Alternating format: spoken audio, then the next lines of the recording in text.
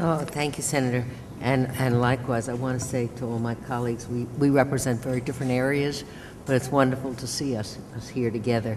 I had an independent redistricting commission bill back in 26 years ago, and it was something that we were, because at the time I had been president of the League of Women Voters, and it was something that we were really espousing, and I appreciate what you're doing.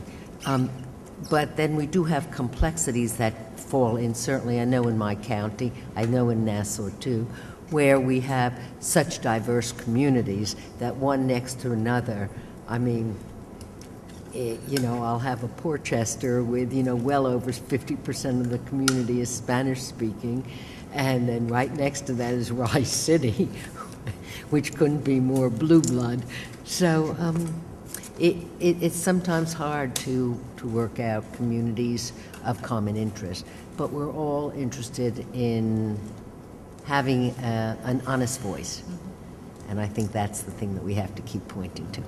Well, I think there the point is that sometimes because of the way in which people live in the patterns that they live in, that districts are not going to be homogeneous in terms of socioeconomic, cultural, ethnic background. They are going to be diverse, and that's good.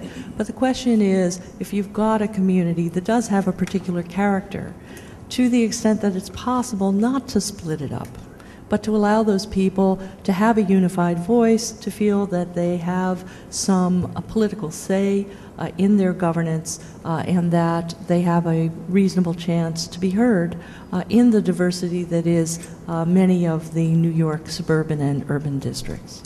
Well, then I have another question. I think several years back, well, the other was a statement, now it's a question. Didn't our highest court say that it was important to group people of color together, or just based on the color, not on ethnicity or any of that? And that's how we ended up having a district that's largely Bronx, but a little bit of Westchester. The Voting Rights Act protects minority voters who are often defined racially, but they can also be defined according to language. And so that's one of the reasons why we say it's not possible to just take straight lines. And I'll go out speaking to the public, and invariably there's somebody who will stand up and say, why can't we just program a computer to draw straight lines, an algorithm, and just divide the entire state up into even lines, even population straight line districts? And the truth of the matter is that the voting rights requirements to be fair to people who have traditionally been underrepresented, to be sure that we try to be sensitive to communities of interest, whether they're protected by the Voting Rights Act or not, but that we draw maps that reflect the reality of the people who live in the state, means that sometimes it's easy to point in isolation to the map that ends up being drawn and say, oh my God, how did they come up with this crazy shape?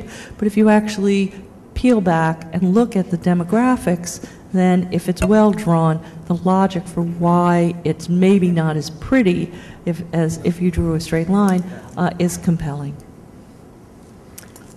Then I have one more question. I thought that our highest court had also said that you can't discriminate in your lines on race or ethnicity, but that you can discriminate on for political reasons. Well, the courts have said that it is not unconstitutional to look at the political cast of a particular district where you would have constitutional problems of using race as the sole factor.